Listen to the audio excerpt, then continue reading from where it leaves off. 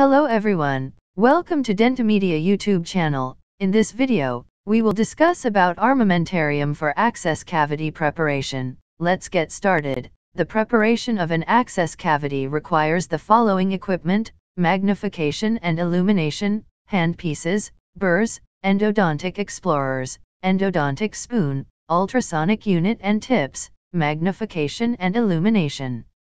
The access cavity is best prepared with the use of magnification and an appropriate light source.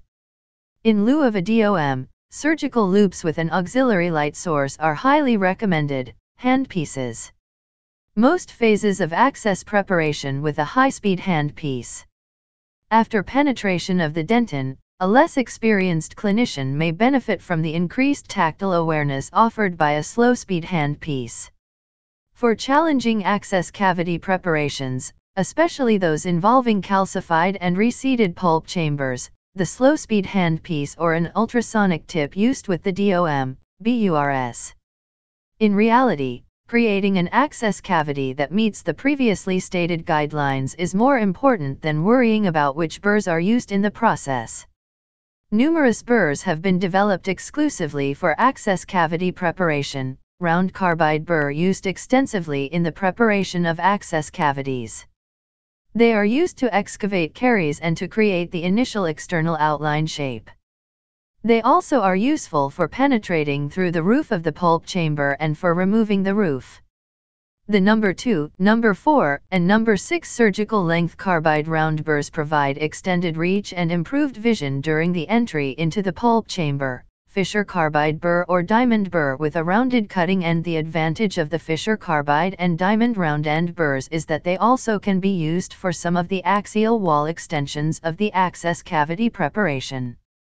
However, when these burrs are used for this purpose by inexperienced clinicians, their cutting ends can gouge the pulp floor and axial walls. Diamond round burr when the access must be made through porcelain or metalloceramic restorations.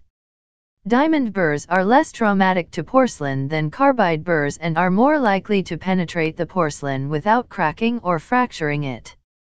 A number 2 diamond round burr is appropriately sized for bicuspid and anterior teeth, whereas the number 4 diamond round burr is generally the right size for molar teeth. Fisher carbide and diamond burrs with safety tips, i.e., non-cutting ends, are safer choices for axial wall extensions.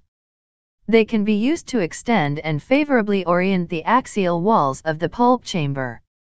Because they have no cutting end, the burrs can be allowed to extend to the pulp floor, and the entire axial wall can be moved and oriented all in one plane from the enamel surface to the pulp floor. Transmetal burr. The transmetal burr is specifically designed for cutting any type of metal. This burr has a sawtooth blade configuration, which provides efficiency while reducing unwanted vibration, especially important when entering pulpitis or so-called hot teeth. Endo access burr is a friction grip, stainless steel burr with special diamond-coated round tip that matches round burrs of size number 2, number 4, and number 6 with a diamond shaft for smooth henning and shaping the access walls. These burrs are useful for initial and final access preparations. These burrs combine both penetration and smooth henning capabilities. Endo Z burr. The Endo Z burr is a tapered and safe-ended carbide burr. This burr is popular in that its non-cutting end can be safely placed directly on the pulpal floor without a risk of perforation.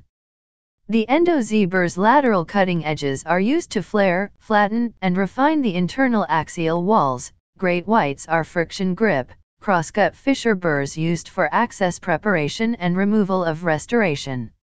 These effectively cut through semi-precious and non-precious metals and ceramics. LN burr, extendo burr, molar burr. It is a right-angled, tungsten steel half-round burr mounted on a long neck.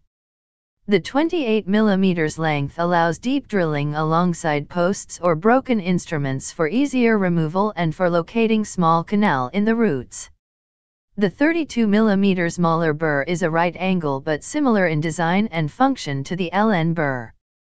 Its round burr, mounted on a long neck, is available in 6 diameter sizes: Muntz Discovery, MD, Burs. They are 34 mm long round carbide-tipped troughing burrs with stiff shafts that are 1 mm in diameter. These burrs are available in 4 sizes, #1/2, number 1, number 2 and number 4. All sizes have the same shaft diameter. These burrs are used for safely locating calcified canals and exposing separated instruments deep within radicular structures. Multi-purpose burr. The male leafer multi-purpose burr is a versatile instrument made from tungsten carbide. The burr is excellent for a variety of procedures including initial endodontic access, sectioning of impacted molars, cutting of teeth at root level, root separation and amputation of broken roots. Which burr do you use for access cavity preparation and why? Tell us in comments section. Endodontic Explorers. Various hand instruments are useful for preparing access cavities. The DG16 Endodontic Explorer is used to identify canal orifices and to determine canal angulation. An alternative, the JW17 Endodontic Explorer serves the same purpose, but its thinner, stiffer tip can be useful for identifying the possible location of a calcified canal. Endodontic Spoon. It can be used to remove coronal pulp and carious dentin. A number 17 Operative Explorer, which can also be found as a double-ended instrument with the DG16, is useful for detecting any remaining overhang from the pulp chamber roof, particularly in the area of a pulp horn of anterior teeth, ultrasonic unit and tips.